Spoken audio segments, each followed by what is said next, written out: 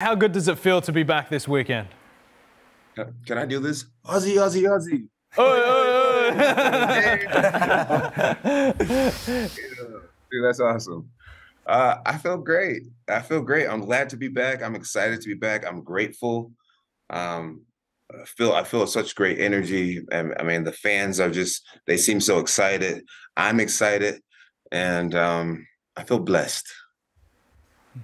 Hey, g'day, Jon. I feel I've always said this: your mental scape, your mental fortitude going into fights is always one of your strongest attributes. Your mentality, taking fights, and the preparation to it.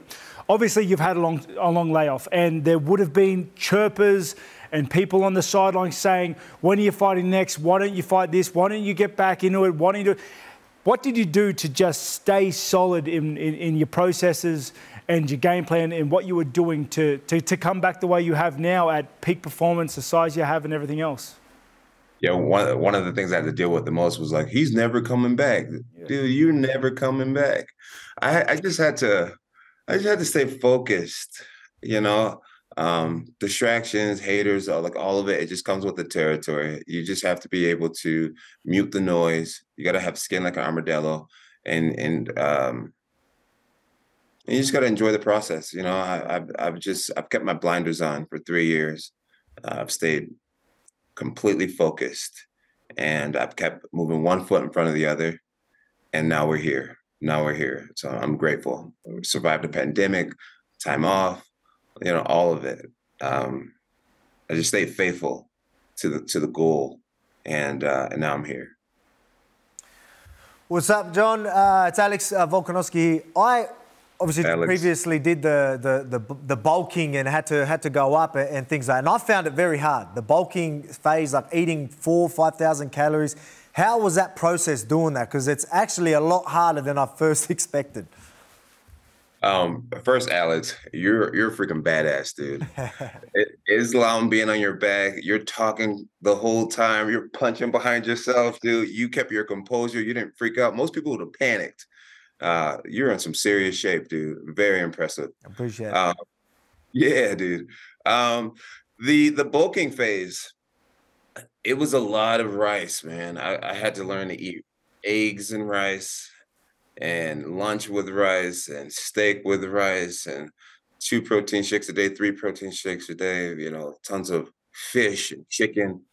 It became tedious. There were some days where I felt like my mouth hurt, like my jaw hurt just from eating the meals. It became miserable. I had to like almost blend food sometimes to just swallow it down.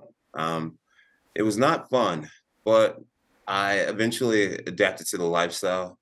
And I started to live that true fitness lifestyle, just being committed. I used to hate weightlifting. Now, if I don't get a workout in, I feel miserable.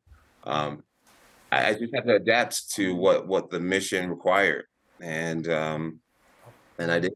Now I love fitness. I love being 250 pounds. I feel incredibly strong. I feel like I think more clear now that I'm eating more food. I sleep better. Sexual performance is better without the pills. Well, that's great to hear, Jon, that you're having a great time. I just want to take it back, Alex. Moving on, yeah, right as fast as we can. Alexander Volkanovski, your praise of him was great to hear. But can I just get your opinion on the whole pound-for-pound discussion? Who, in your mind, Jon, is the #1 pound-for-pound fighter in the world right now? And will that change on Sunday? You know, I think it's the guys who's been fighting. I think Alex, Islam, you know, these are the guys who's been fighting. I haven't been competing, and they deserve to be the top fighters on the planet. I admit that. I mean, these guys look great, man. Alex, I believe, is one of the most complete athletes in the game right now. His striking, his endurance, his fitness, you know, his love for his country, the way his country receives him, everything about him. I'm a huge fan. I'm an absolute huge fan. He deserves to be one of the top fighters in the planet right now. I'm trying to fight to be the best fighter ever. It's two different things.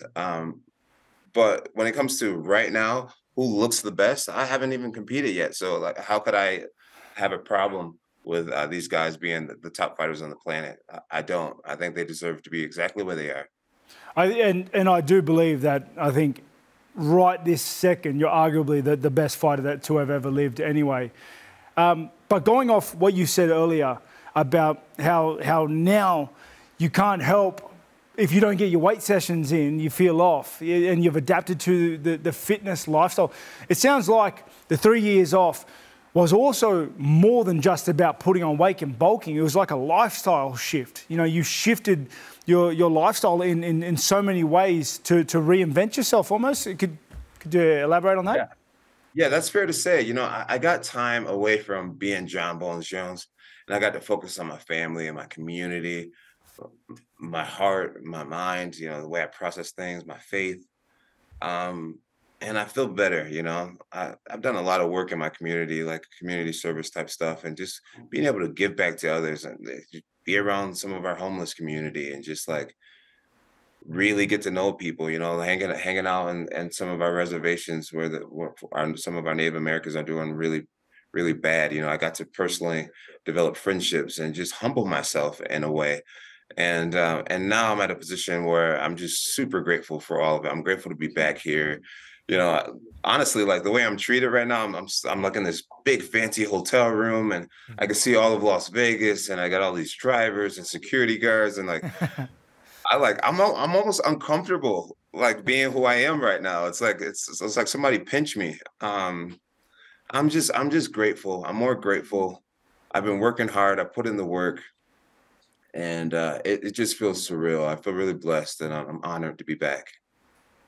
Just one last one from me, Jon.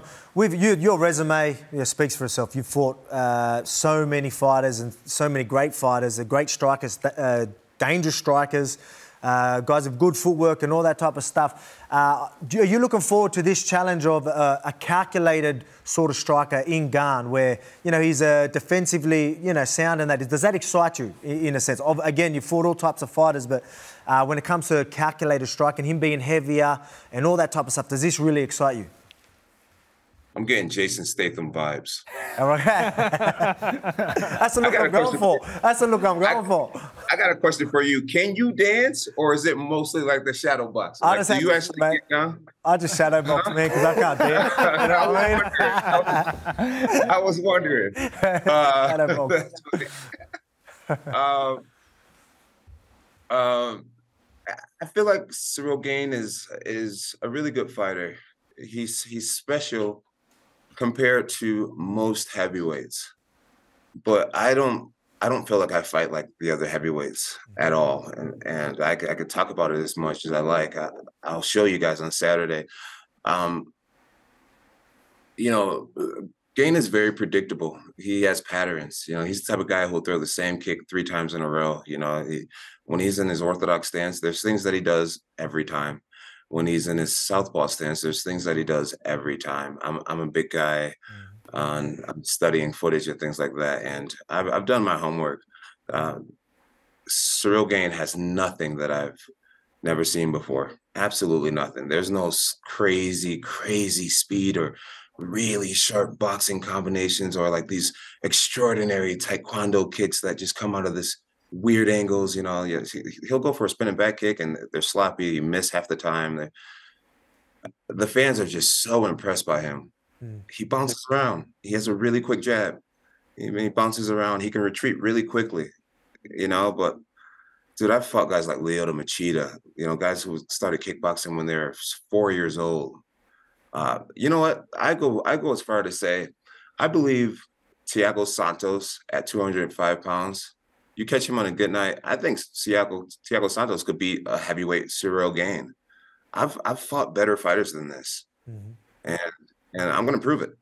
I'm going to prove it. His takedown defense is terrible. He has no ground game. He has those ankle locks, which we're very prepared for. I'm going to go out there and I'm going to dominate this fight. Well, Jon, Fernand Lopez has said that wrestling will be your plan A. I mean, do you think that will be the way that you sort of explore this fight first up? Yeah, I'll just go with that. Well, you've set the table very well for us, Jon Jones. We can't wait for this weekend. Thank you so much for your time on Fox Sports, and wish you all the best this weekend. Sorry about talking about the pills. I thought you were going to touch on it. Like, John even laughed. He was like, "Oh, he's going to ask me about the performance." I'm going to go get a NutriBullet right now. What's some greens? What's in the smoothie, John? Tell me. You got some eggs and some protein.